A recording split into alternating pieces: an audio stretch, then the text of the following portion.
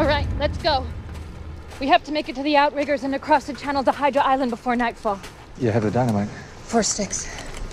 Enough to destroy the cockpit and all the instruments. That plane will never fly. I don't know if that's a good idea.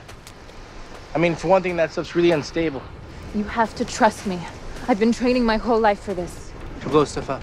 To protect you. Yeah, but how's blowing up the plane protecting us?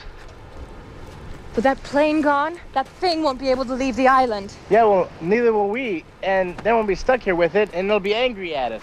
Jacob said Richard would know what to do. And Richard said to blow up the plane, correct? Yes. Well, Jacob never said anything about it to me. I mean, what if Richard's wrong? Hugo, I'm looking out for your best interest. All of you. Nothing is more important than this. That thing is evil. And God help us if it ever leaves this island. Because if it's...